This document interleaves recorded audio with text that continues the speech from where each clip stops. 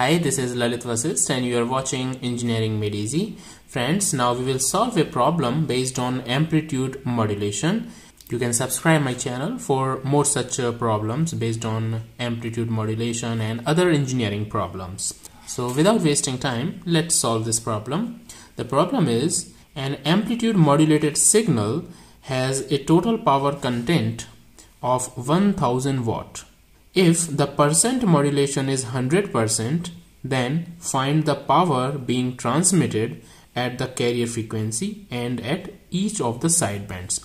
As we know that amplitude modulated signal has three parts: the carrier wave, upper sideband and the lower sideband. So here I have been given the total power content of the wave, amplitude modulated wave, is 1000 watt. So this is the total power, okay, and the percent modulation is 100%. Modulation percent means percent modulation is 100% means 1 divided by 100. Okay, so I will get m, that is the modulation index, as 1, and I want to find the power that is being transmitted at the carrier frequency and each of the sidebands. So total power is given and we need to find the power being transmitted at carrier and each sideband.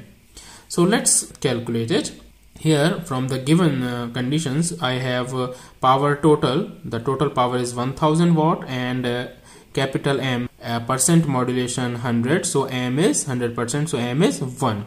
We know that this is the formula. You should keep it in mind that this is the basic formula that we will use. The power total is equals to power carrier 1 plus MA square by 2. A denotes MA means modulation index for amplitude modulation. A small means amplitude modulation. It is 1 plus m square by 2. So PT is given 1000 and power carrier is PC. 1 plus m is given as 1. So if I put these values, so I will get the power of the carrier. So from this I will get power carrier is 666.67 watt. You should also know that the total power is what? Total power is the summation of all these three, that is the power carrier power plus upper sideband and the lower sideband. These are the two sidebands.